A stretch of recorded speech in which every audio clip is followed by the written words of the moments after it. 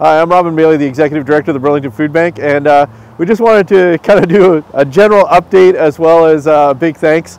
The first one is just that when the pandemic first hit, we were able to make a quick pivot because of the great volunteers that we had here. A number of them were seniors and had to take a bit of a break, and we brought in a whole new group of volunteers.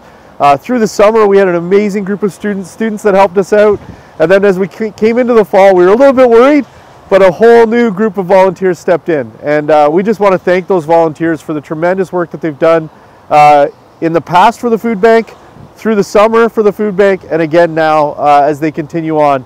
Again, we want to thank all of you who've been taking care of us, making your donations, whether it be food or financial. You've put us in great shape going forward into 2021. We're going to be able to stay with the desire and the need that people have for us to be able to get good, healthy food to them, and be able to supply that throughout next year.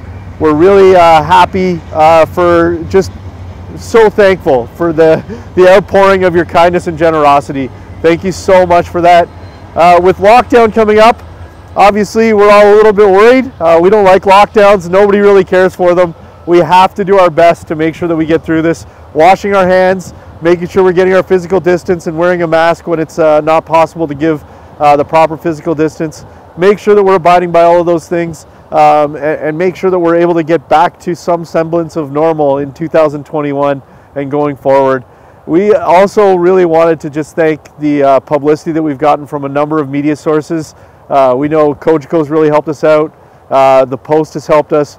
Just so many. Snap, I couldn't name everyone. CHCH, like so many people have helped us out in getting out the message of the food bank and letting people know how they can get assistance from us. We're taking a break until January the 4th, and then we'll be right back up and ready to serve again in our community, and just so proud to be your hands and your feet here in Burlington as we reach out to those who need help.